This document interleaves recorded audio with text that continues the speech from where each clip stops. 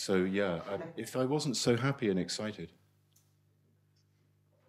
and generally totally thrilled and slightly jet-lagged and everything, I'd be slightly almost crying. Probably would, almost.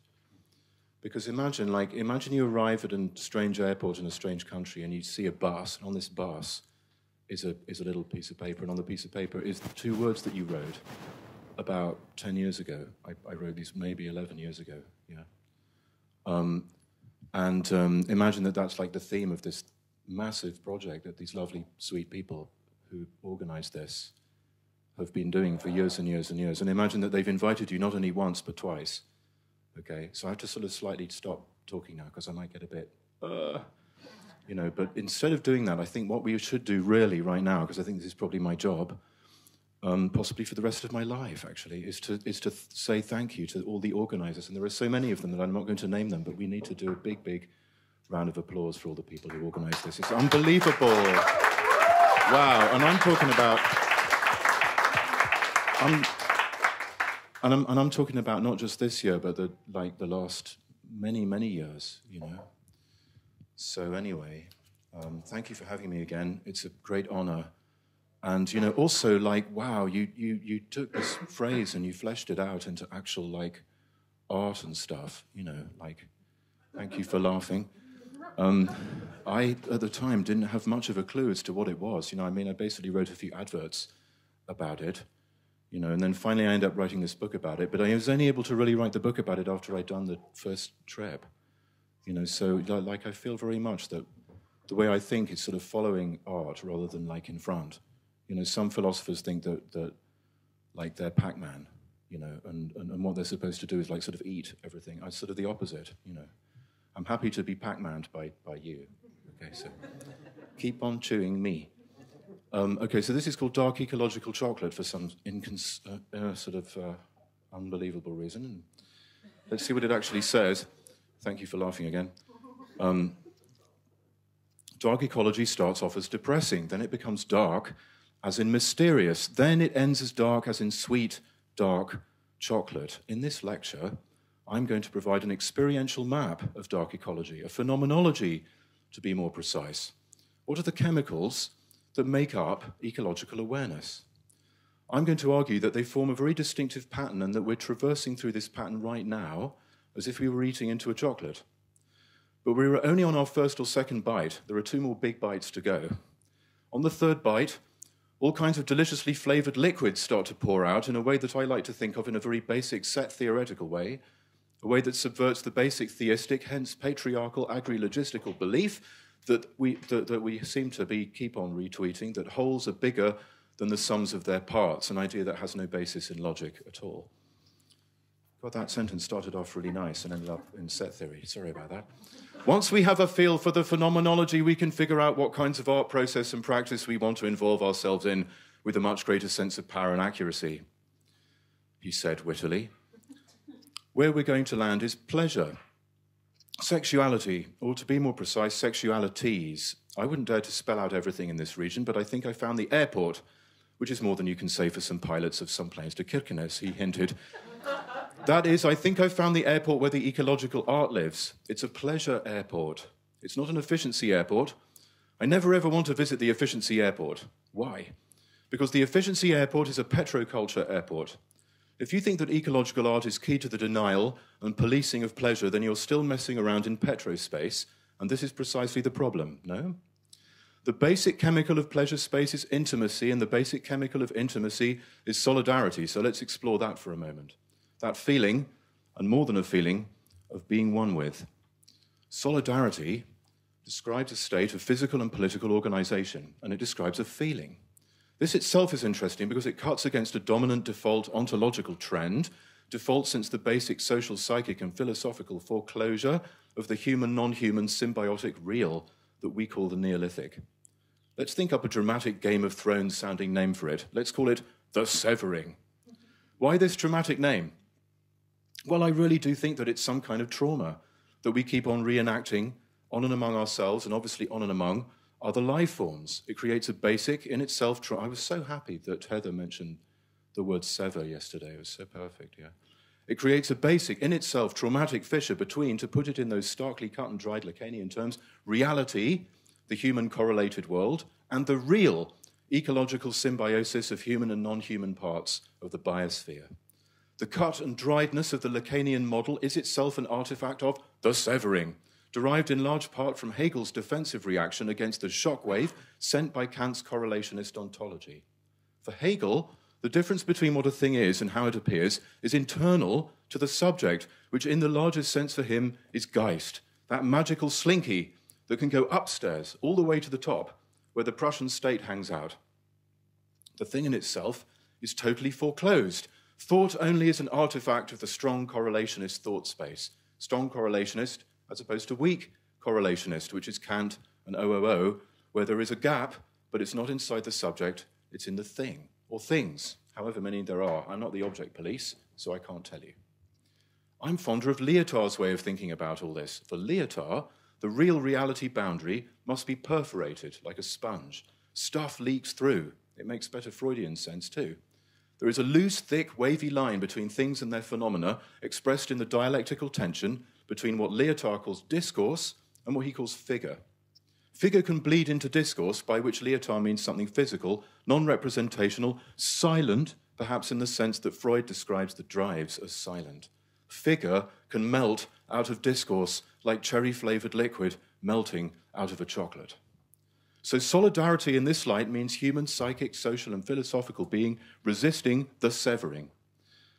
This is not as hard as it seems, because the basic symbiotic real requires no maintaining by human thought or psychic activity.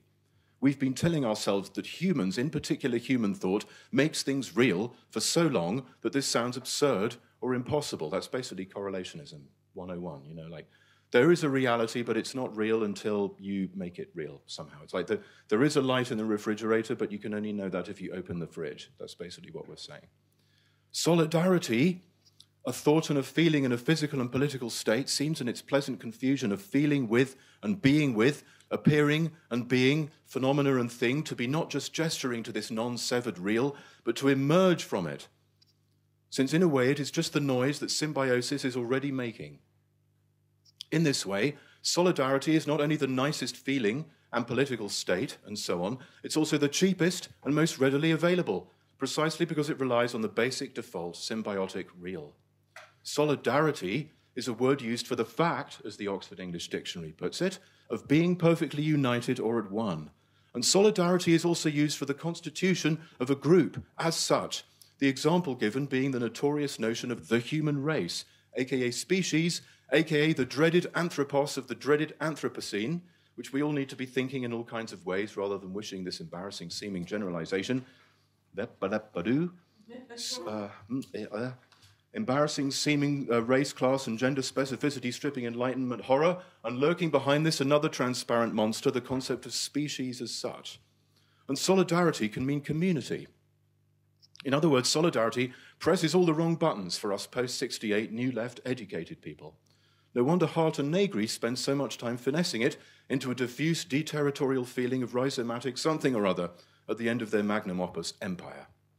We want something like solidarity to be as unsolid and as untogether as possible. We want something perhaps like the community of those who have nothing in common, Lingis, a community of unworking or in operation, Nancy. On the other hand, we're obsessed with systems and how they emerge magically from simple differences that, in the Batesonian lingo, make a difference. In other words, we're either resisting an agricultural age religion or we're promoting it by other means. In either case, we're operating with reference to agricultural religion, which is the experiential, social, and thought mode 1.0, if you like, of the severing. Houston, we have a problem. What is the default characteristic of this thought mode? It is what I am now calling explosive holism, which is kind of like explosive diarrhea in a funny way, but it's more like what I have, explosive verbal diarrhea. Sorry about that. Explosive holism is a belief, never formally proved, but retweeted everywhere all the time, that the whole is always greater than the sum of its parts. Either you are down with that, because you were a traditional theist, or you were into cybernetics, or any number of deployments of this concept, or you are the kind who shows their behind to the political father, as Roland Barthes puts it. You are in church, or you are thumbing your nose at church. In either case, there is a church, and that is the problem. Truly getting over Neolithic theism and its various upgrades would be equivalent to achieving ecological awareness in social, psychic, and philosophical space. Because these modes of coexisting and thinking and feeling are artifacts of the severing, it would be tantamount to allowing at least some of the symbiotic real to bleed through into human thought space, let alone human social and psychic space. So it sounds quite important. And I claim that what's blocking our ability to do so is in part a deep and therefore structural set theory that thinks wholes as greater than the sum of their parts. Such a theory turns wholes, community, biosphere, aka nature, capital N in this case, the universe, the God in whose angry hands we are sinners, into a being radically different from us, radically bigger, transcendently bigger, aka you can't get there from here, some kind of gigantic invisible being that is inherently hostile to us. We're about to be subsumed. The drop is going to be absorbed into the ocean. Western prejudices about Buddhism, perhaps, are negative thoughts about explosive holism, leaking into the thought space conditioned by that very holism, projected onto a so-called Eastern religion. It isn't very difficult to discern within this fear of absorption into the whole, along with its ecstatic shadow, the traditional patriarchal horror of the simple fact that, full respect to Levi-Strauss, we came from others. The way contemporary Hegelian psychoanalytic prose seems to, who am I thinking of, seems to juice itself on the uncanny over and over again is, and in some ways quite embarrassing, Stockholm Syndrome-like constant reassertion, needing to be reasserted to maintain the strong real reality boundary that we came out of vaginas. I mean, it shouldn't be that big of a deal. The moment at which it isn't a big deal, and so no longer uncanny in the sense of horrifying, though perhaps uncanny in the softer sense of being irreducibly strange, because it involves undecidable host-parasite symbiotic logics, is the moment at which imperial neoliberal Western patriarchal thought space will have collapsed. And that's an idea I thought was worth sharing. I'm never going to do a TED Talk, you know this. The fossil fuel economy is a culture of energy that conditions us to hold incompatible, symmetrically flawed versions of alienation, and not only do you lose something when you opt for one or the other, you are just messing about in petrospace. On the one hand, alienation means you're separated from some identifiable essence of the human, from nature. Appearances are fake. Or alienation means you're conditioned to think that there is some essence, precisely. The essence is fake. Either way, you're deprived of the symbiotic real, the one in which appearing and being are deeply, irreducibly intertwined in a way that the trickster-like beings of First Peoples cultures exemplify. You're stuck with fake appearance or fake reality. You can't get here to the symbiotic real from there, the anthropocentric, correlationist, essentialist theories of alienation. You're stuck with some kind of severing of intimacy with physical being, with life forms, with pleasures, and I'm the kind of communist who thinks it's more about pleasure than consumerism, not less, more pleasure than consumerism, not less, so that consumerism shows a not exactly clearly lighted, but nevertheless lighted path to the exit. Sorry, eco-Puritans. That's one of the big problems, actually. We think the ecological future in the key of oil. In other words, in the key of a restricted economy. We think about restraint. We think about guilt and redemption. We think about getting the A from the latest upgrade of the invisible patriarch, even if her new name is Gaia. So we're not going to go to explosive holism. We're going to go with implosive holism, which I call subscendence, aka the whole is always less than the sum of its parts. It's actually incredibly easy to understand if you accept that if things exist, then they exist in the same way. That's basically your object-oriented thing. A whole is one. The parts that comprise it are by definition more than one. They exist equally with the whole, so the whole is always less than them. Right, so, we've got this microphone, right, and let's just assume it exists, right? I don't know, because I'm not the object police. Okay, and the mic is one, yeah? And then you've got all the microphone parts, and they're obviously more than one, and they exist in the same way, so there's always more parts than whole. Okay, bingo. Super easy, yeah? Why does it sound so counterintuitive? That's the interesting thing. I find this seemingly bizarre idea incredibly easy to think, like letting yourself slide down a water slide. It sounds daft, but only because the patriarchal agri-logistical programming is telling you that it's daft and that water slides are dangerous. Sometimes it's useful in life to subtract the content of the thought and look at the attitude with which it's being held. It's not exactly what you think, but how you think that poses the problem. So we shall examine not the content of ecological thoughts, but the attitude with which those thoughts are held, attitudes that are mutually constitutive of the reality they describe. These attitudes are all about how we relate to pleasure. Each deeper layer of the chocolate is a phenomenological reduction of the layer around it. That's what I just said in like polysyllables. The outer sugar coating is guilt, a very low-resolution version of what we discover as we descend into the chocolate. Guilt is intimately connected with reification. It's pleasure upside down. Thou shalt not enjoy thyself, which is a fantastic way of enjoying yourself. We will find different kinds of laughter in the different layers of the chocolate. Laughter here is guilty laughter, the uneasy laughter of someone who begins to feel complicit in what they're finding out, the laughter of secret enjoyment. As we bite into the chocolate, we'll see that each region has an upper and a lower bound. The upper bound of guilt proclaims that you can somehow get rid of the guilt. The lower bound tells you that guilt is irreducible, you'll never be able to shake it off, which brings us to shame. The chocolate layer, underneath the sugar, is shame, just as shame is chronologically prior to guilt in childhood and in human history. Shame does have some ecological functionality because it's deeply connected to being with. I feel it when I feel others looking at me. Yet I feel like killing myself or killing the other when I feel shame. The upper bound of the shame is a violent thrashing whereby I try to rid myself of the stain. Here we find a shameful laughter that hides and reveals our deep physical complicity with other beings above and beyond the complicity of our enjoyment, guilt. But the lower bound is just the trace of violence, abjection. Subjects are created when they force themselves to think that they are not made up of abject stuff, aka the symbiotic real starts to make itself felt. As in the phrase, shame on you. I can't actually wipe it off. At this boundary, there is a recognition of trauma, an acknowledgement that we never wiped away the vomit, and never could, and by extension our body, our ancestors in our bones, the fish swim bladders in our lungs, the bacteria in our guts, the phantasms. We think about toxic plastics dripping down our throat when we drink an innocent glass of water. We experience symbiosis as trauma. Without explicit content, what would the aesthetics of shame feel like? James Turrell is a minimalist sculptor of photons, and his works employ subtle, gorgeous electronic light. Turrell is exquisitely attuned to the elemental, a givenness without explicit content, vivid and intense, not blank. One is immersed in vibrant colour that seems to come all the way to the tip of one's nose, like rain or cold or tropical humidity. Abjection is elemental.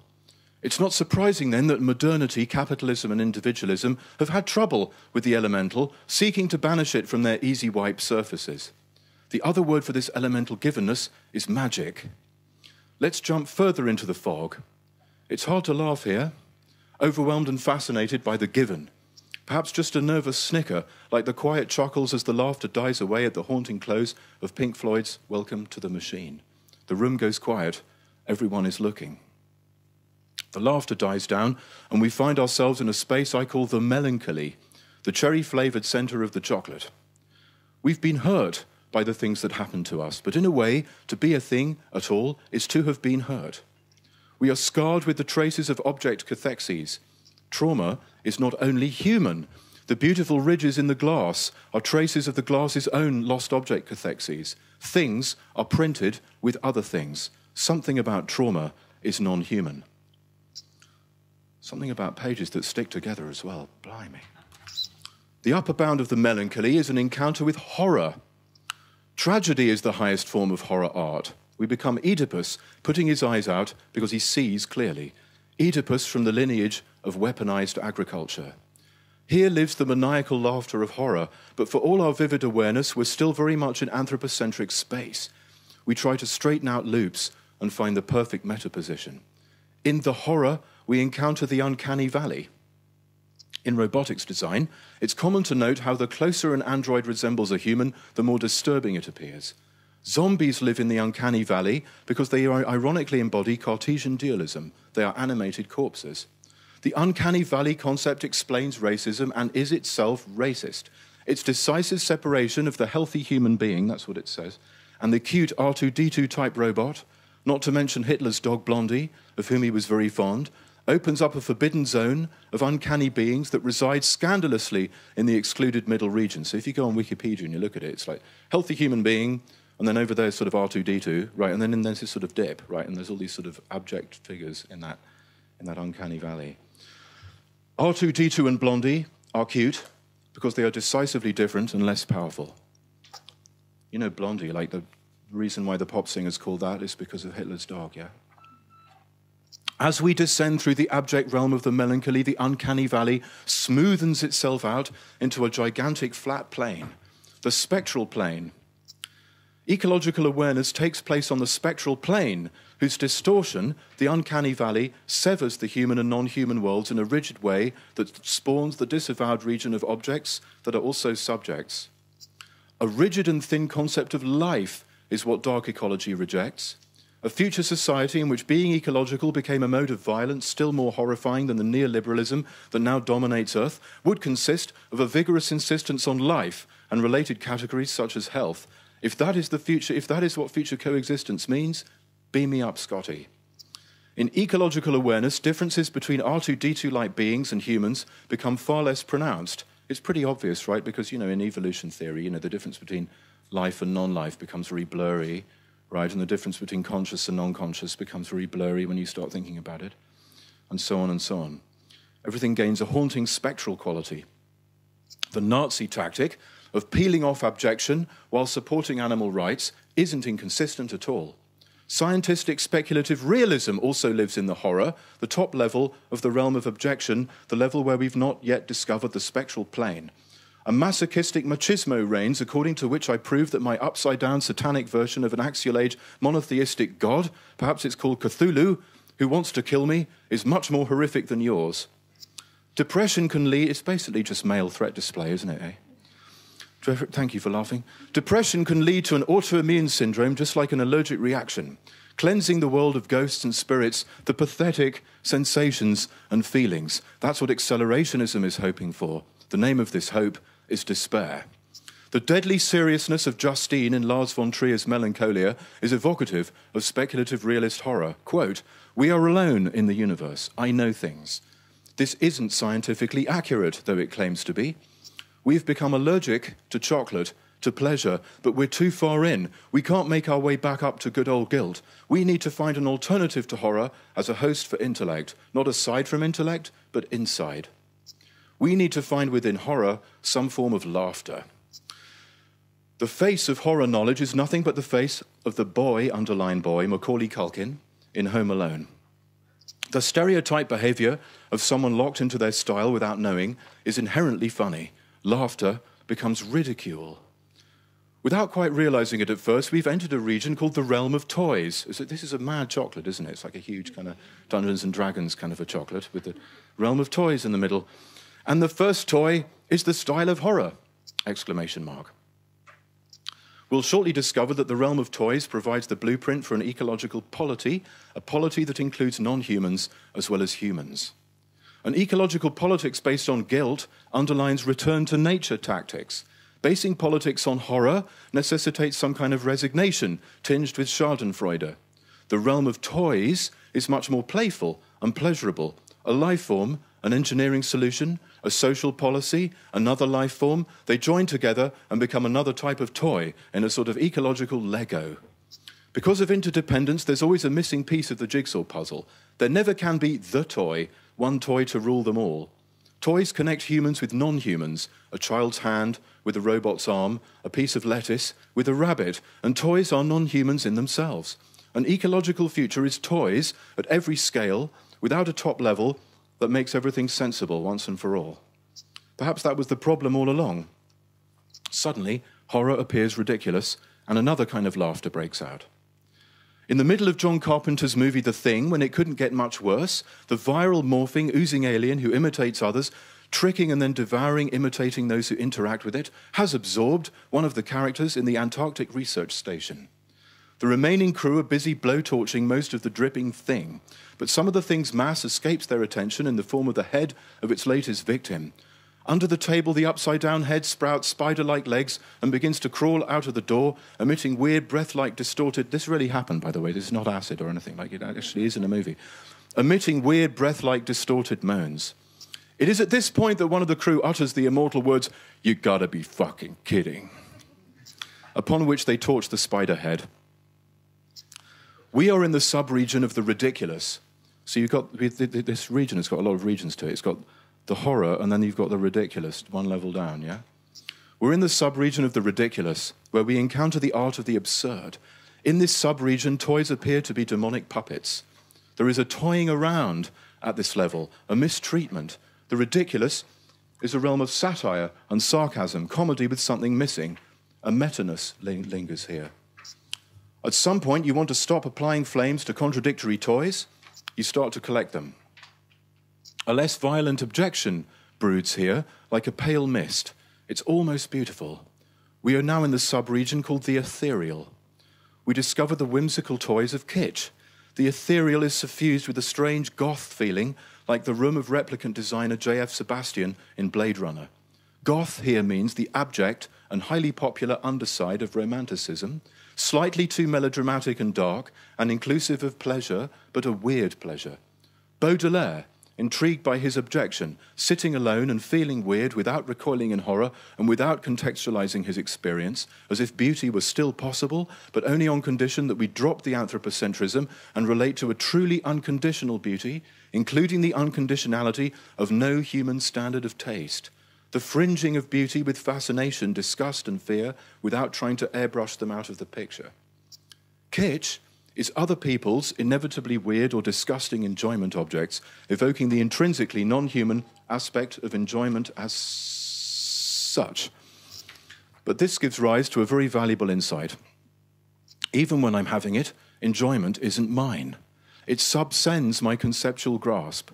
I'm sorry to break it to the avant-garde, but in an ecological age, art will burst open into all kinds of funky pleasure, because there will be no single authoritative scale from which to judge.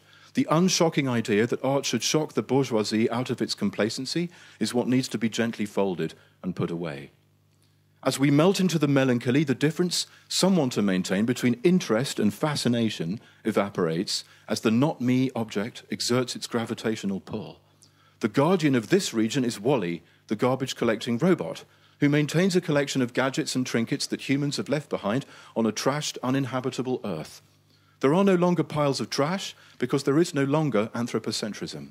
Fascinated, I begin to laugh with non-humans rather than at them, horror or ridicule, or at and with my fellow humans about them, shame and guilt. The melancholy doesn't know what the toys want, but it does know they want something. That there might be unknown pleasures, thanks Joy Division. Something strangely beautiful lies in the region below, the boundary region between depression and the strange beauty. Trying to escape depression is depressing. We begin to recognize this loop as a hollowing out.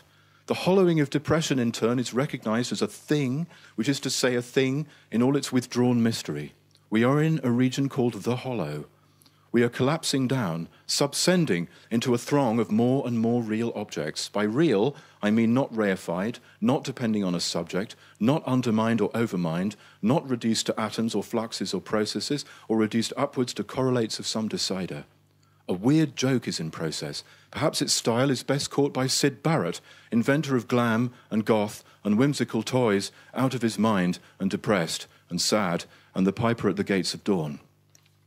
And this is like the last thing he sings on a Pink Floyd album. And the sea isn't green, and I love the Queen, and what exactly is a dream, and what exactly is a joke. Now you see me, now you don't. Fleeting laughter resounds. We begin to enjoy contradiction, and the sea isn't green. We begin to relax our defense against ontological paranoia, and what exactly is a dream. We relish ambiguity. What exactly is a joke? Inside the congealed hollow is a liquid sadness. This sadness is a liquid inside the wounds. It does not have an object, it is an object, and the best image for this OOO kind of object is a liquid. This being an object is intimately related with the Kantian beauty experience, wherein I find experiential evidence without metaphysical positing that at least one other being exists. The sadness is the attunement of coexistence stripped of its conceptual content. Since the rigid anthropocentric standard of taste with its refined distances has collapsed, it becomes at this level impossible to rebuild the distinction that we lost in the ethereal between being interested or concerned with this painting, this polar bear, and being fascinated by. Being interested means I'm in charge. Being fascinated means something else is in charge. Beauty starts to show the subscendent wiring under the board. Take Björk. Her song Hyperballad is a classic example of what I'm trying to talk about here. She shows you the wiring under the board of an emotion. The way a straightforward feeling like I love you is obviously not straightforward at all, so don't write a love song like that. Write one that says you're sitting on top of this cliff and you're dropping bits and pieces off the edge like car parts, bottles and cutlery, all kinds of not you, non-human prosthetic bits that we take to be extensions of our totally integrated, up-to-date, shiny, religious, holistic selves. And then you picture throwing yourself off, and what would you look like to the you who's watching you still on the edge of the cliff as you fell? And when you hit the bottom, would you be alive or dead? Would you look awake or asleep? Would your eyes be closed or open? When you experience beauty, you experience evidence in your inner space that at least one thing that isn't you exists. An evanescent footprint in your inner space. You don't need to prove that things are real by hitting them or eating them. A non-violent coexisting without coercion. There is an undecidability between two entities, me and not me, the thing. Beauty is sad because it's ungraspable. There is an elegiac quality to it. When we grasp, it withdraws, like putting my hand into water, yet it appears. Beauty is virtual. I'm unable to tell whether the beauty resides in me or in the thing. It is as if it were in the thing, but impossible to pin down there. The subjunctive, floating, as-if virtual reality of beauty is a little queasy. The thing emits a tractor beam in whose vortex I find myself. I veer towards it. The aesthetic dimension says something true about causality in a modern age. I can't tell for sure what the causes and effects are without resorting to illegal metaphysical moves. Something slightly sinister is afoot. There is a basic entanglement such that I can't tell who or what started it. Beauty is the givenness of data. A thing impinges on me before I can contain it or use it or think it. It is as if I hear the thing breathing right next to me. From the standpoint of agricultural white patriarchy, something slightly evil is happening. Something already has a grip on us, and this is demonic insofar as it is from elsewhere. This saturated demonic proximity is the essential ingredient of ecological being and ecological awareness, not some nature over yonder. Interdependence, which is ecology, is sad and contingent. Because of interdependence, when I'm nice to a bunny rabbit, I'm not being nice to bunny rabbit parasites. Amazing violence would be required to try to fit a form over everything all at once. If you try, then you basically undermine the bunnies and everything else into components of a machine, replaceable components whose only important aspect is their existence. I assume you're sensitively aware of the ecological emergency we call the present, which has been happening in various forms for 12,000 years. It is that there are logical limits on caring, a function of interdependence. Even the Bodhisattva Avalokiteshvara couldn't save all sentient beings at once. This is why his head exploded into 1,000 heads. He subsends himself. His 2 eyes burst into 1,000. That's what compassion, which is the beauty feeling, feels like. It's here that we encounter a deeper laughter than the laughter of absurdity. The laughter is about feeling a thing, being unable to grasp it, or knowing something, but of being unable to describe it. The style of a thing is always the slapstick impersonation of a thing. Toys in this region are silly. Here we arrive at a truly comic level, the breadth of coexistence. Giddy laughter begins to break out. Inside that sadness liquid, we reach a region called the longing. In the sadness, we encounter at a certain point love for no reason, unconditional love. This isn't different from longing, not a fullness denied by the supposed shallowness of longing. Why long for a polar bear or a forest or indeed a human? There is no good reason. The movement down here towards the center of the chocolate is from compassion to passion, the possibility condition for compassion. Longing is like depression that melted. The laughter of longing is a laughter of released energy no longer tied to a concept or an objectified object of any kind, free-floating, amazed at its abundance. And why longing? Because of joy. Finally, we hit the center, yeah? The basic toy-like nature of things means that reality fundamentally is playful, dancing, raving, elemental. The laughter of joy is full-on utter hilarity, accurately tracking ontological hilarity. Art begins to sound like dance music. To locate the pathway towards the joy, we'll need to examine how things become too serious. When you're funny, it means that you allow the irreducible gap between what you are and who you think you are to manifest without tampering with it. You're radically accepting your finitude. The tears of a clown form of comedic depression is when the intellect can't bear mortality and finitude. It wants you to live forever. The logical conclusion to this path is the suicidal elimination of the host, like going into anaphylactic shock. The agricultural logistics that now dominates Earth is depression, manifesting in global space in an explosive holist form. The whole point is to fight one's way back from the brink, species-sidal and suicidal, towards the comedy. The neurologist Adam Kaplan asserts the worst part of depression is that it narrows the field of vision into a very small tube so they can't see the options. Maximum tube compression, as far as my experiences of depression have been concerned, has consisted of 5 minutes into the future and 5 minutes into the past. True fact. Humans find it hard to survive if their temporality is restricted to a diameter of 10 minutes. Again, there is an ecological resonance here. Agri-logistics compresses temporality to diameters that are dangerous to life forms, including humans, and how we inhabit Earth and coexist with other beings affects us too. Thinking that you or they can snap out of it is addiction speak akin to what Gregory Bateson calls the heroic style of alcoholism. I can master myself. The trouble is that this thought is itself depression. Agri-logistics is a one-size-fits-all depression temporality, a sad, rigid, thin, grey tube. We're living inside depression, objectified in built space. With its tiny temporality window, agri-logistical depression space has turned the surface of Earth into a fatal place. As we've seen, there is a simple Freudian idea for a fatal compulsion that keeps on retweeting: death drive. Now, to think the joy, we simply invert these parameters. The joy is flavoured chili, by the way, I've decided. Instead of the fatal game of mastering oneself, we realize the irony of being caught in a loop and how that irony does not bestow escape velocity from the loop.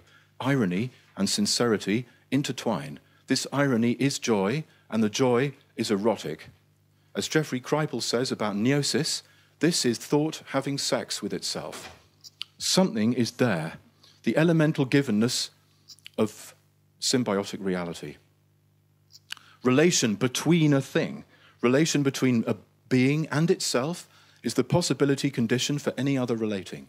The warm safety of the sadness depends upon the safety and care of the longing, which in turn depends upon the basic effervescence of the joy, an uncontainable, subscendent welling up.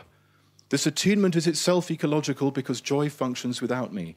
This joy is not despite me, despite the tree, the seagull, the lichen. It is the elixir of their finitude.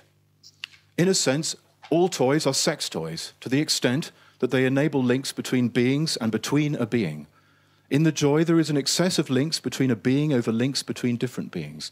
Is it too ungrammatical to say between the same being? Between the being that is oneself, even between thinking and itself. Although cloning is chronologically prior to sex, perhaps sex is logically prior to cloning. We consider here certainly not a heteronormative sex, but sex for its own sake, whose prototype is denigrated as narcissistic. The joy is logically prior to life, deep inside life, the quivering between two deaths. Deep in the interior of life, there are dancing puppets. Something radically non-utilitarian outside life, capital L, bankrolls evolution's utilitarian appearance with its play, empathy, and mutual aid. Something radically non-utilitarian is a possibility condition for the work of evolution, culture, and agriculture, steam engines, and the adult world. In fully realized ecological awareness, the chocolate has been turned inside out. A tiny crystal of guilt sugar is contained within a little ball of shame, enveloped in a congealed sphere of melancholia, swimming in a galaxy of sadness, contained within a plasma field of joy. This plasma field is a Ganzfeld effect of affect, as in a blizzard or a light installation by James Turrell, where one's sense of distance evaporates. I find myself thrown out of my habitual sense of where I stop and start, just as much as the curving walls and soft yet luminous colours melt the difference between over here and over there. Abjection has been transfigured into what Origeray calls nearness, a pure givenness in which something is so near that one cannot have it, a fact that obviously applies also to one's self. The joy is not abstract or uniform, but so intimate you can't see it, and you can't tell whether it's inside or outside, the cellular experience of bonds tightening between beings. The joy is haptic, elemental, so close that you lose track of something to be seen. Here, thought itself is a way of getting high. Human attunement to thinking has been intoxicated into recognizing its non-human status, not simply thinking ecologically, the ecological thought, but rather thought as susceptibility, thinking as such as ecology, the structure of thought as non-human. Because of subsendence, which is that the whole is always less than the sum of its parts, right? There must be pleasure modes that can't be co-opted. But we have to get to them by embracing the world we're in now, rather than trying to fix agricultural society 9.0 via agricultural society 3.0 or whatever. Unfortunately, all that stuff about need versus desire, which also affects things like Marxist theory, is about that kind of fix. We have to drop the illusion of some unsullied, straight-up need that got twisted into desire. We have to go all the way through desire. I think these excessive pleasure modes will definitely be found in the regions and edges where humans and non-humans touch in all sorts of ways: social, psychic, philosophical, physical. This is because consumerism is anthropocentrically scaled, and so when you get really close up to a thing, it stops being anthropocentrically functional and thus ceases to be functional for consumerism, which is agricultural religion 9.0, or what have you. Percy Shelley writes, "Rise like lions after slumber, in unvanquishable number. Ye are many, they are few." He forgot to add, not just in an empirical sense, having to do with bodies you can count, but in an ontological sense, having to do with the structure of how things actually are. We are many, all the way down, because we are wholes that are always less than the sum of their parts. We don't just combine into multitudes, we contain multitudes, as any self-respecting stomach bacterium will tell you. We are many in the ontological sense too, and this implies that we can, should, and will achieve solidarity with at least some non-human beings. The pathway towards this solidarity is at least partially about increasing and enhancing and differentiating more and more pleasures. Far from creating a restricted economy, that would be a disastrous repetition of the oil economy, where concepts such as efficiency and sustainability, both perfectly anthropocentrically, not to mention neoliberally scaled, have wreaked havoc on happiness, whether one is human or not. Talk of efficiency and sustainability are simply artifacts of the relentless use of fossil fuels. In a solar economy, you could have a disco in every single room of your house and no life form would suffer, or at least vanishingly few compared to simply turning on the lights in an oil economy. You could have strobes and decks and lasers all day and night to your heart's content. Thank you very much.